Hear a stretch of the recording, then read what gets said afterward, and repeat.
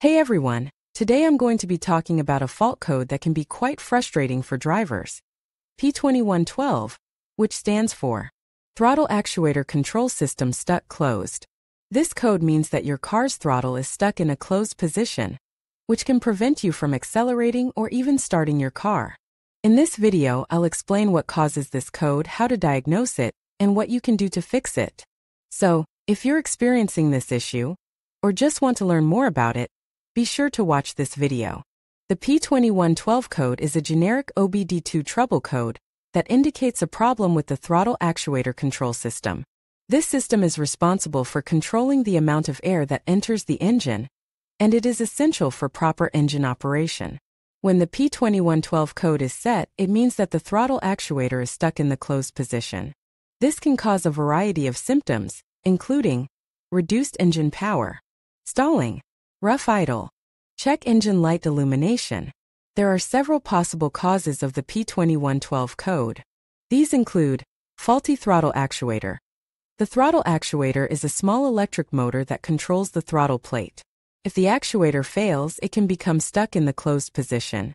Dirty throttle body. The throttle body is the part of the intake manifold that houses the throttle plate. If the throttle body is dirty, it can cause the throttle plate to stick. Vacuum leak. A vacuum leak can cause the throttle plate to stick open. Damaged wiring or connectors. Damaged wiring or connectors can prevent the throttle actuator from receiving the correct signal from the engine control unit (ECU). If you are experiencing the symptoms of the P2112 code, it is important to have the code diagnosed by a qualified mechanic. The mechanic will use a scan tool to retrieve the code from the ECU. They will then perform a visual inspection of the throttle actuator and throttle body. They may also check for vacuum leaks and damaged wiring or connectors. Once the mechanic has diagnosed the problem, they will be able to recommend the appropriate repairs. The repairs for the P2112 code will vary depending on the underlying cause of the problem. If the throttle actuator is faulty, it will need to be replaced. If the throttle body is dirty, it will need to be cleaned. If there is a vacuum leak, it will need to be repaired. And if the wiring or connectors are damaged, they will need to be replaced. In some cases, the P2112 code may be caused by a software problem with the ECU. If this is the case, the ECU will need to be reprogrammed. The P2112 code is a serious problem that can cause a variety of symptoms.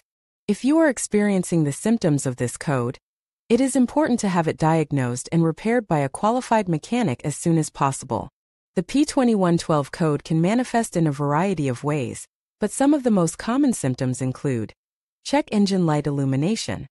This is often the first sign that something is wrong, and it indicates that the powertrain control module (PCM) has detected a problem. With the throttle actuator control system, reduced engine power.